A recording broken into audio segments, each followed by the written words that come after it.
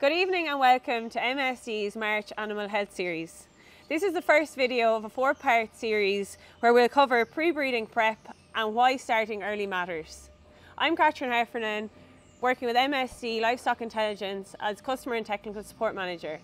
We're here outside Tullamore, County Offaly on John Gill's farm, and we're joined by Donal Lynch from Sleeve Bloom Veterinary and the farmer John Gill. So John, I suppose there's 3 generations of your family working on this farm here today, I suppose, and if you want to give us a bit of a background on that. My grandfather bought the farm in 1946 and then my father took over from him in the mid-60s, and I came home here in the late 90s. I'm farming here ever since. We're heading towards 120 cows milking this year. We keep all replacements and we do some beef as well. And we grow about 40 odd acres of tillage for our own use.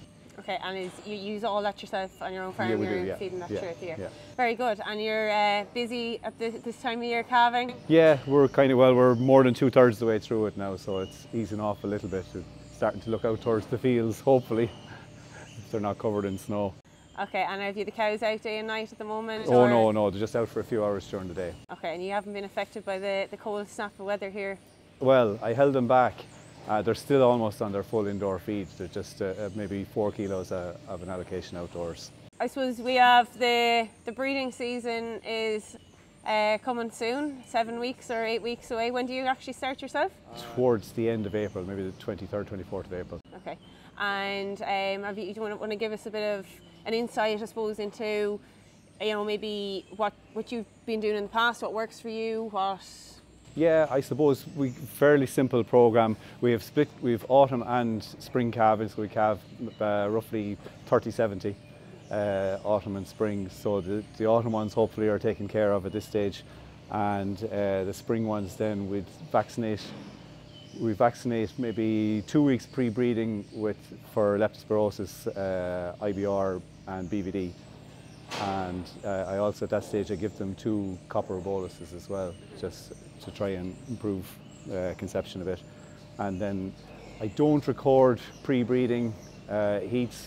I keep an eye on them and see what ones weren't, obviously anestrus cows and that sort of thing, but in general hit the ground towards the end of April and just AI at will. Yes. And Donal, I suppose in terms of vaccinations in getting ready for the breeding season, or the likes of the anestrus cows or non-cycling cows, what's your approach and outlook at that at this stage? I know it's still a while off yet, but where would you kind of look at now? Well, I suppose John has mentioned the main vaccines we'd want to be looking at, and like lepto is endemic across all of Ireland, so I would say every dairy or suckler farmer should be vaccinating for lepto. IBR is also quite common. We should be using that. A lot of people are starting to question BVD. The BVD eradication programme is quite well down the road now towards eradication, but still there is a significant risk if you get BVD onto the farm. Even though the chances of getting it are quite low, the consequences of getting it are quite high. So I would say definitely all those 3 I would be vaccinating against. The other thing to bear in mind is don't forget salmonella, which John will be given back in September time. Not something we tend to think at this time of the year, but salmonella unfortunately has become more common, and especially as herds get bigger, that's something that you wouldn't want to forget to make sure that your salmonella vaccine has got in. The other thing John also mentioned was copper boluses.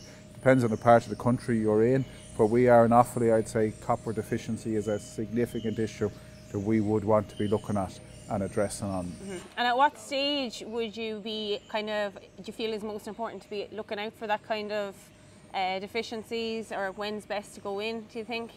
Well, I suppose every farm is different. Okay, so if you look at your vaccinations, I would have always said with your vaccines that if you're going with BVD and lepto, we'll say it's 2 shots to the heifers, 1 shot every year after that. So I would be saying you're going in around Valentine's Day and Patrick's Day, and then that ties in with starting breeding towards the end of April, a month later. Okay, they're 2 easy days to remember. The IBR you have to fit in somewhere around them as well, trying to keep a 2-week window between vaccinations.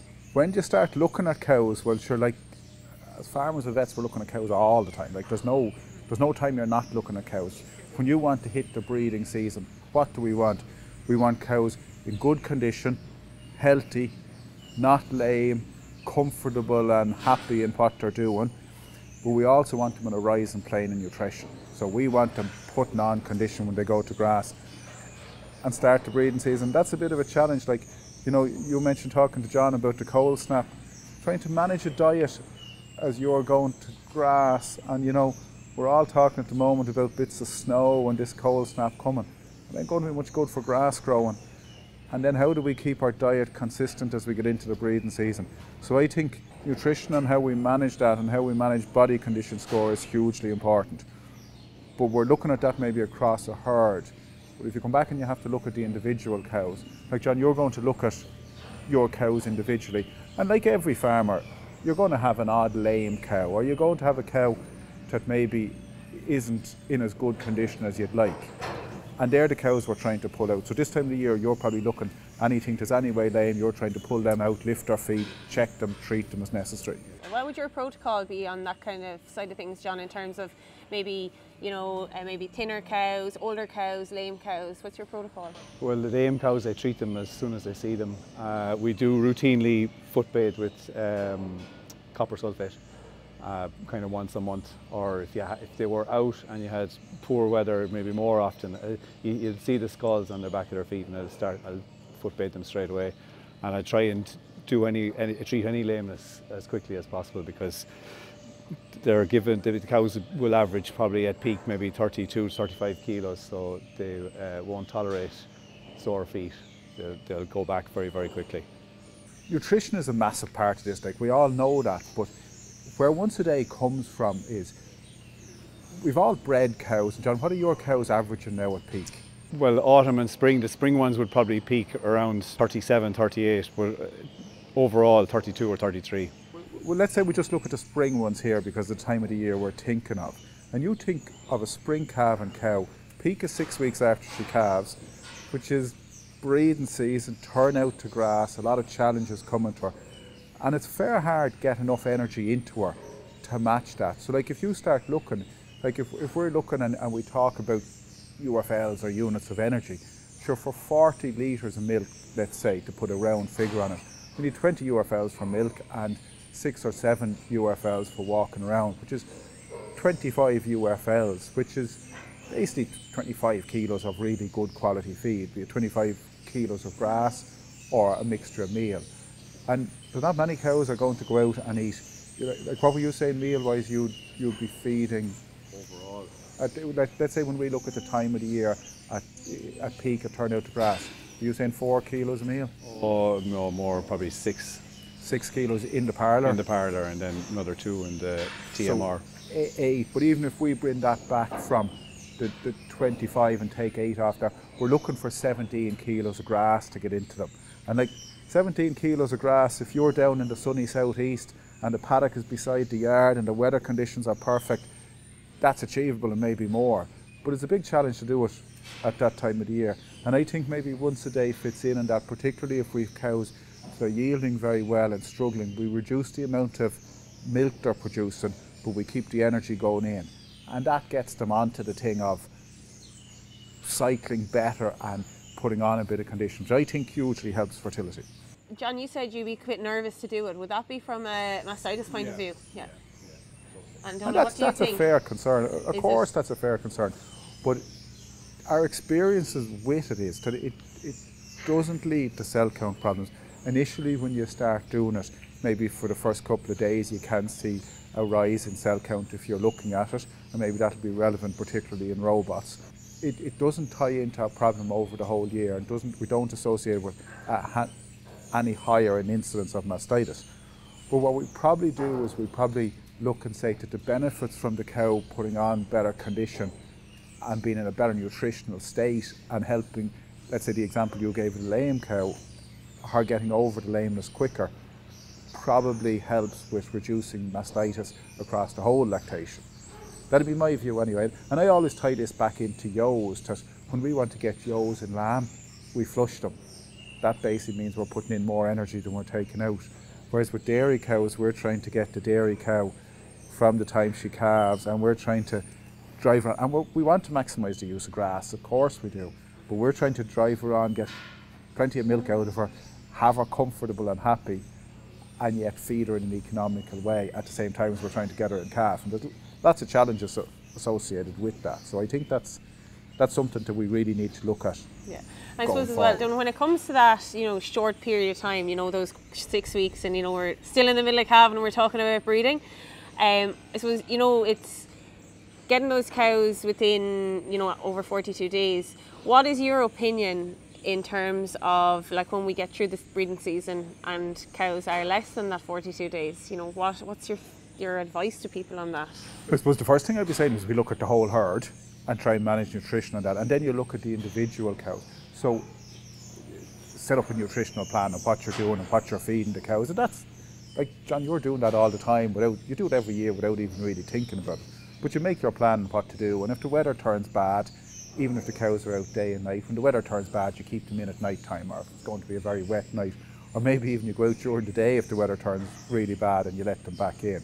But then after that, you need to look at your individual cows and address any problems well in advance of the breeding season. So we've talked about the lameness, any thin cows, we want to do something with them. Maybe they go on straw with the lame cows, maybe they go to a closer paddock to make it easier on them. Maybe you look at scanning cows from a fertility point of view and pick out your problem cows. I personally don't believe there's a big merit in scanning every cow before the breeding season starts, but you pick out your cows that are going to be your problems. Anything that had milk fever, anything that held their cleanings, anything that had an LDA or an RDA, a hard calving, or just you might turn around and say, look, Donal, I'm not happy with that cow. I don't really know why, but I'm not happy with her, we'll check her. And then make a plan with them and try and have that done a couple of weeks before the breeding season starts. So she's cycling before the day you start at the end of April. I'd say, John, like it was a big challenge. And like when we were looking at 100 cows split autumn and spring calving, and you had roughly 60 cows in the spring, you're kind of only talking maybe an average of 2 cows bulling a day, and depending on the day, there mightn't be any more than 1 cow bulling. And a high yielding cow, hard pick up, like, especially when they're still indoors. Yeah, what would your protocol have been before you had heat detection collars? Well, the autumn was a real challenge trying to catch them in heat in the autumn time, and I would always, if I had 35 cows calved in the autumn, I could end up synchronising maybe 10 with on the programme, and then in the spring less of a problem, but it was tail painting and observation. It was still time consuming. Then when you get on to the second round, obviously the heats are less, they're less active on heat, so the collars, definitely you don't miss them. If they show heat, they pick them up. Yeah, I suppose the challenge is as well when if you have different people milking, it's the responsibility of them to have to look at that tail paint too. When I was in college, I worked on a big dairy farm up in Dublin. It was part of how I paid for college, and heat detection there, like, it was a well-staffed farm. Heat detection was half an hour, 5 times a day, and it wasn't tied in with milking. It was a separate individual person doing it, and we got very good results. But if I come out here to John and say, John, you should be looking at your cows half an hour, 5 times a day, John, do you think I've nothing else to be doing? And then you have to go and look at the heifers. So, like, I think heat detection, in my own view, and like I've already talked enough about nutrition, in my own view, they're 2 of the biggest drivers in fertility in Irish dairy farms is good nutrition and good heat detection. I think the collars probably, there's no doubt the collars are a significant asset to that. And like you'd say, since you put them in, submission rates and conception rates have got better. Are you using sex semen? Not on cows, a small bit on cows, but yeah, on heifers I am using sex semen, yeah. Maybe the need for synchronising, particularly in heifers, is less depending on where the heifers are. But a lot of farmers have an out farm, and it's even a time of the year they're so busy. Synchronising is a very good management tool to get the heifers AI'd and get them out of the way. But just maybe points to be thinking of now to plan early. Certainly the biggest thing I'd be saying, if you're not doing your own AI, talk to the AI man and plan a date. Don't suddenly land it on him or her to I have 50 heifers to AI tomorrow morning, and he already has a whole load of other jobs lined up. And like most spring calving dairy farmers are all on the one, I suppose, a week or 10 days that they want to get their heifers done. It's a very short window. And in advance of that as well, you pre-scan some animals here, do you? Not many, no, not many, because they mostly would cycle.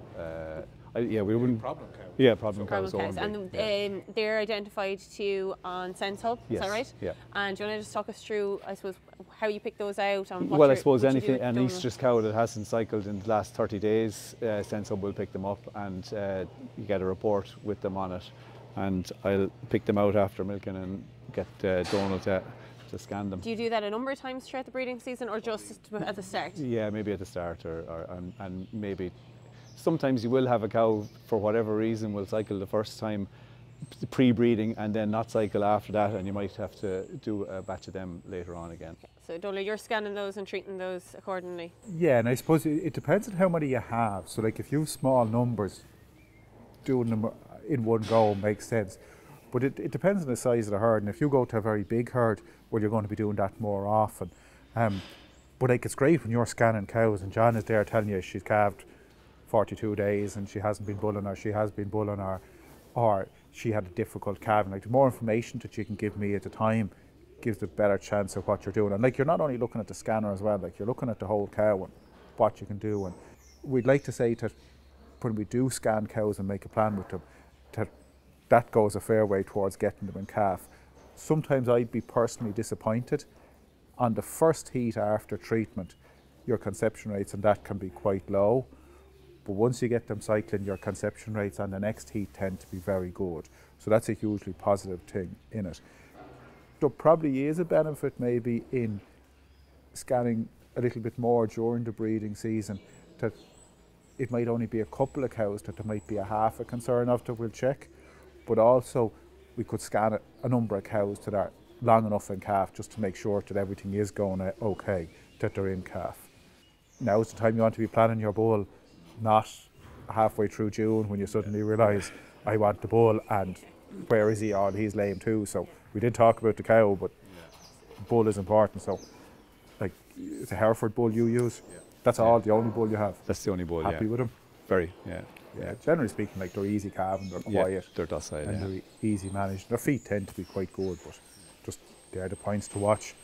Feet, he's fit and healthy, and probably worth getting his semen tested. And vaccinate him as well.